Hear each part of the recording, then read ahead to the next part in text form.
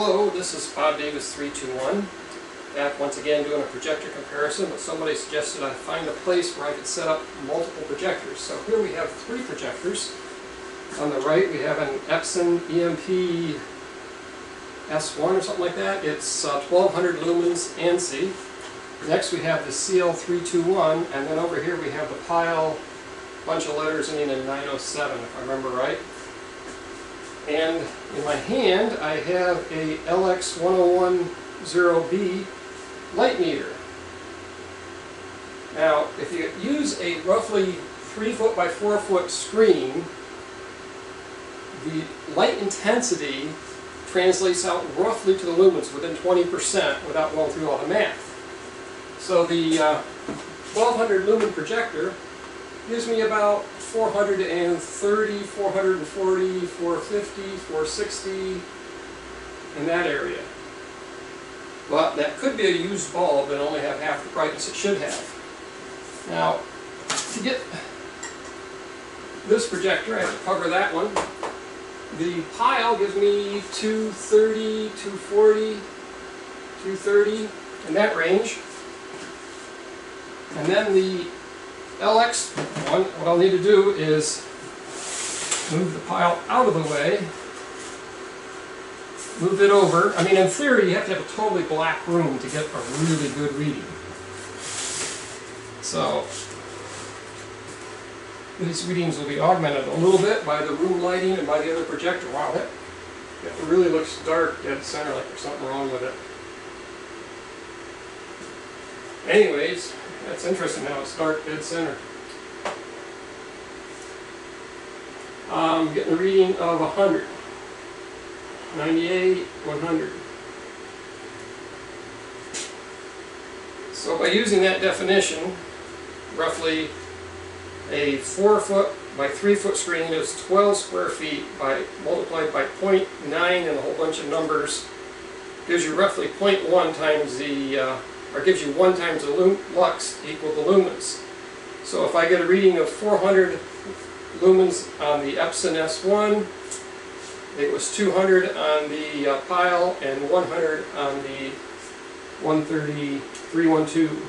Yep, 100. So that's 3 projectors. Also, I don't know why it's got a dark spot in the middle. I've never noticed that before. Next, I'll put up a test pattern for you.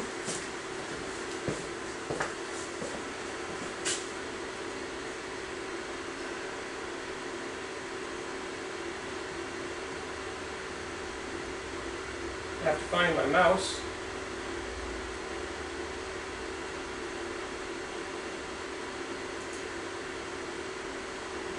Find documents.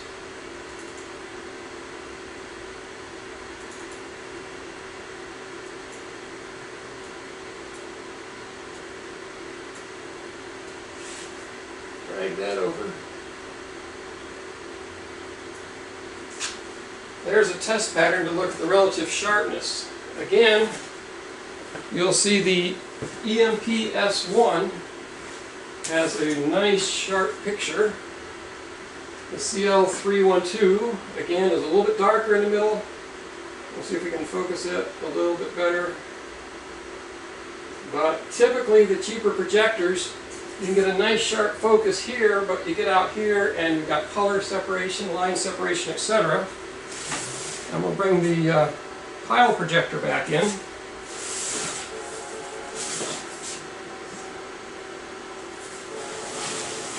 It blows things up so big it makes it kind of hard to see good, and I'm at such an angle too that it affects top to bottom. But again, typically the sharpness is not as good. It's nice and sharp in the middle. I got the other projector when I step aside. The sharpness is nice and sharp in the middle, but you go to the outside edges and it's blurry. And that's also an effect of using a short throw lens. This uses a real short throw. Look up here, try to focus it for that.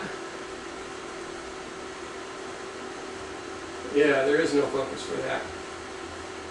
There's also a certain amount of keystone because I'm on such an angle, and the keystone on these cheap projectors don't work all that great. trying to remember where the keystone knob is for this one. I can't even find it. There it is. There, that's keystone correction.